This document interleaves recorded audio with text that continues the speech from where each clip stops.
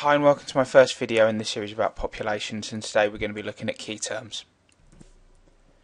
So the first term you're expected to know is what a population is. And so a population is a very, very specific term, and it essentially means the number of a single organism living in a given area at a given time. So for instance, the population of your school, may be 1,000, but the population of London may be 10 million, the population of Britain 60 million, and the population of the world 7 billion. So you need to give a given area and specifically within a given time as well.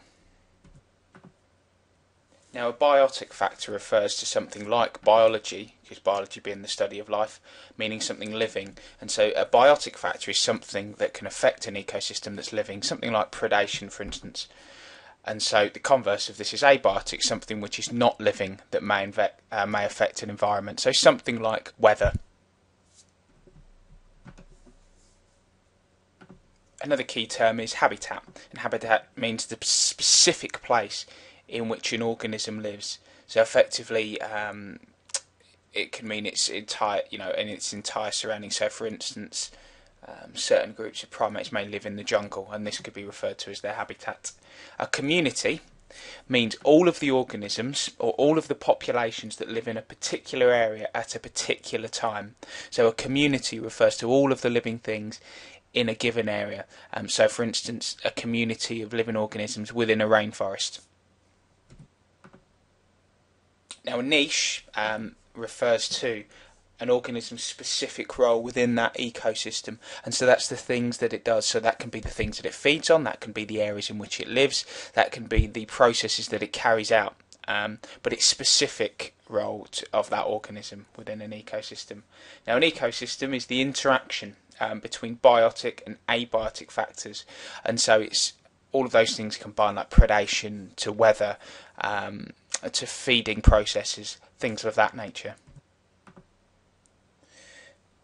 Now niches are very, very specific, and so if we use the example of lice, we know that different species of lice live on different areas of the human body.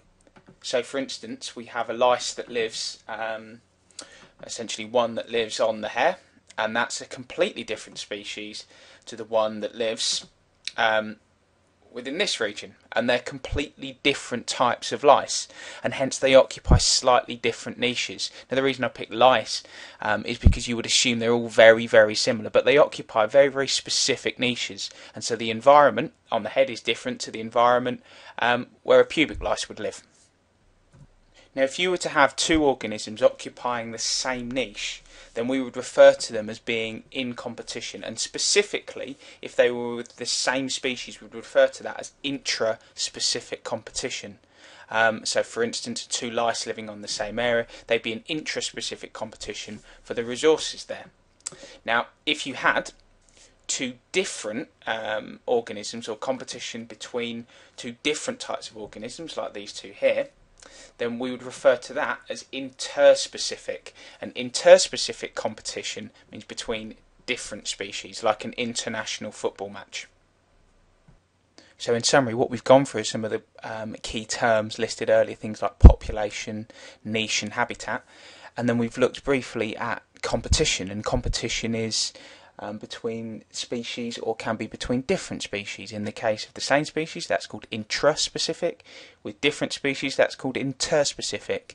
And through competition, they're competing for resources, and that can be space, that could be light, that could be nutrients.